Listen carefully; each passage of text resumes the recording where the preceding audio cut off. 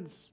Hey, I'm here to tell you, teach you a little bit about something called Lenz's law, otherwise, known as conservation of energy, because that's all really Lenz's law really is conservation of energy. So hopefully at this point we have talked about Faraday's law, or you have learned about Faraday's law, and that a change in flux will induce, a change in flux, per time, but a change in flux will induce a voltage.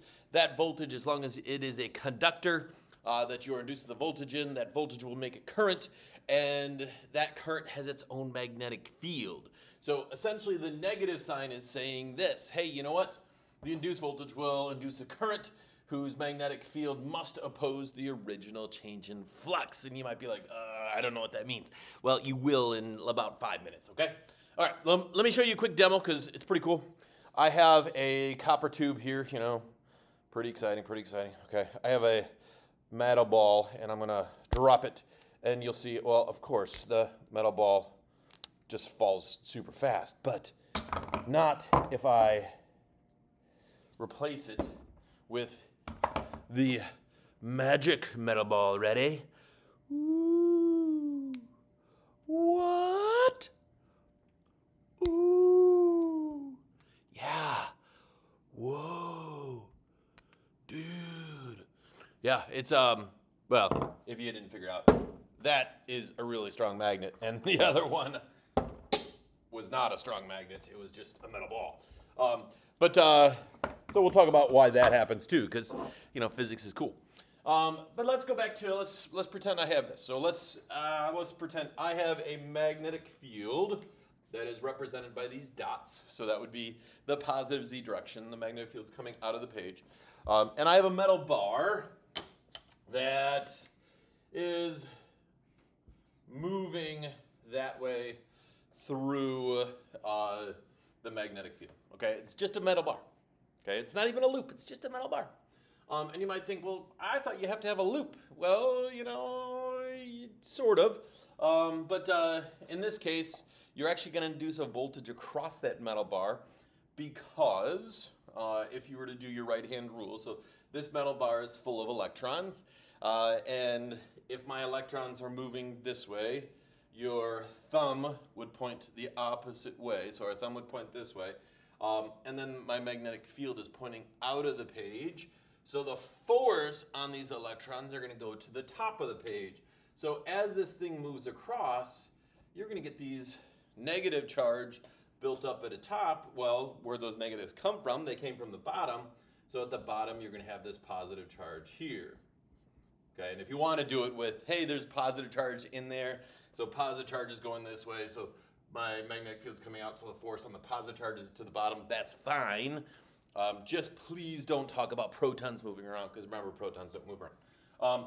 But if you take a look, so hey, I have separated the charge. If I've separated charge, then I have induced a voltage across there.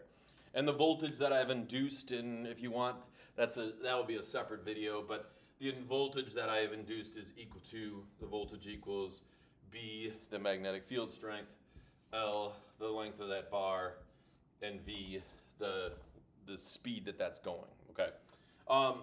But here's the part that I think is pretty cool, and because you're gonna have to be able to find the direction of the current. Well, if this thing is just moving, I don't get current because it's just a metal bar. There's no complete circuit. But let's say this metal bar is moving on and it's touching this metal rail that kind of makes a loop like this. Well, you can see as this metal bar moves across, I'm increasing my flux inside this loop, okay?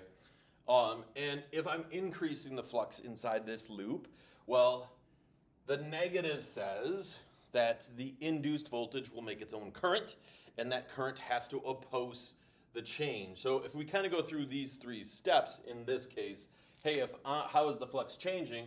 Well, in this case, I am increasing dots because inside, when this thing is over, I'm going to have more dots inside that loop, okay? Well, I need to oppose that change. Well, how do you oppose that change? Well, you can either have less dots or you can have more X's. When you do this second step, you always want to pick the one where you're getting more. Why? Because current makes magnetic field. So we're going to get the one that gives you more. And then, hey, look, we're going to pretend this is the loop. I realize it's a square, but this is what I have. If I want x's on the inside, I'm going to use my right hand, okay? And do you see how, oh, look, my current has to go around that way. If my current was going around this way, do we see how that would give me dots? That would give me dots inside. I don't want that. I want x's inside, so that what's happening is these x's are canceling out some of the dots, so it's trying to keep it more or less the same. So if my current is going around that way, so that's my direction of the current here, well, that is clockwise. So that would give me, hey, if the current goes around clockwise. But here's the part that's super cool. Ready? Remember, we said positive charge here, negative charge here. Remember, conventional current flows in the direction that positive charge would go. Well, that means the current has to flow that way. Wow, that's cool. I know. Super cool. Does everybody see that okay? Okay. All right, let's do one more example problem with this. So we'll stay with our dots. Let me just erase my setup, and here's going to be our new problem. So rather than a bar in there, let's say my new problem is this. I have, this loop like this that's going to move into this magnetic field, okay? So this loop, right now there is no flux, and then later on, it's going to get more flux. Does everybody see that? And, well, this is going to end up being the same type of problem, but that's okay. Because just keep in mind, kids, we're not memorizing things, we're understanding things. So, actually, just so that we actually understand things, we'll make this into we'll change the direction of our magnetic field. All right, so let's say my magnetic field is like this, okay? And my loop is going to be moving into it, so I'm increasing in this case, if I was to go through my 3 steps, well, my first step would be, hey, I am increasing x's, okay? Well, I want to oppose that change. If I want to oppose that change, I need to either decrease x's. Well, how do you decrease x's? You make more dots. So I want dots to be inside this. And if you think about, okay, I want dots in here, that means my hand has to go around like this. Oh, that would be counterclockwise. So then the current would go counterclockwise. But I want to show you we can also do this the same way that we were doing the other thing as far as like figuring out which way the positives and negatives are going to go.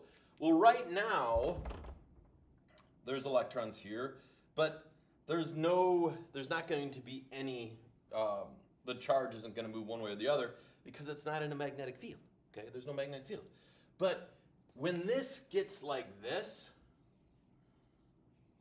when it gets to here, this wire is in a magnetic field. Now, this little bit of wire is in the magnetic field too. So if we do our same steps that we did before, and we say, all right, I have electrons moving to the top of the board.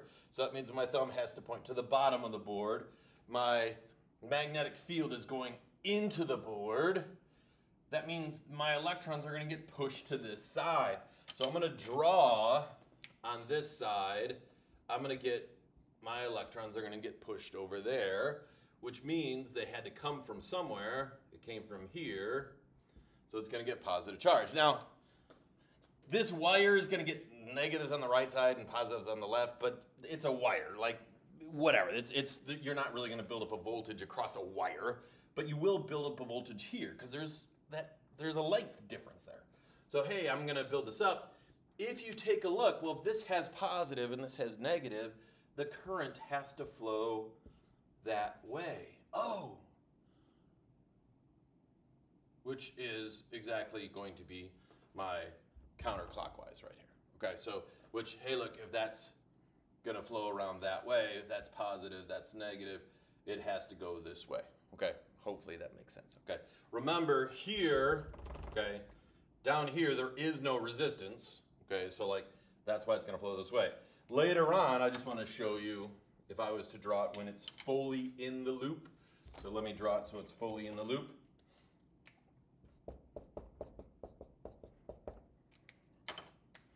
Now, if we do it when it's like this, and remember it's still moving this way, well, I'm going to get a positive charge building up here,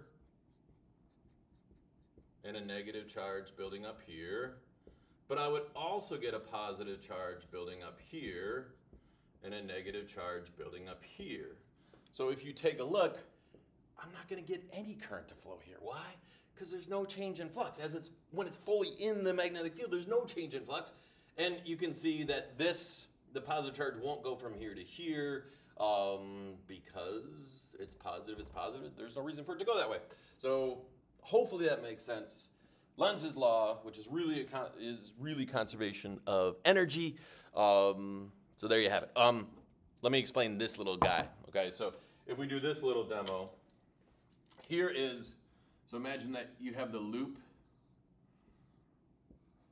okay, and I'm going to kind of draw the edges of my thing to be kind of big there. But if I have a magnet, it really is a magnet. I realize it was a ball magnet, but if I have North Pole, South Pole here,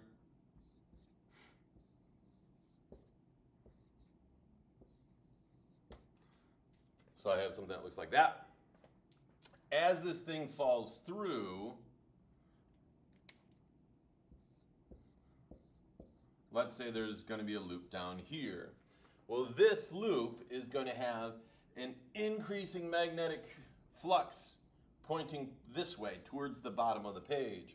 Well, it will then make a current that has to go against that change in flux.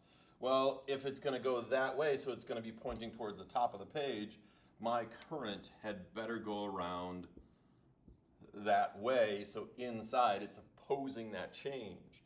Now remember, if this magnet stopped, then what would happen is you wouldn't get a change, and it would immediately start falling again, because if you don't have a change, you don't get a voltage, and if you don't get a voltage, you don't get a current. If you don't have a current, you don't have a magnetic field. So anyway, hopefully that makes sense.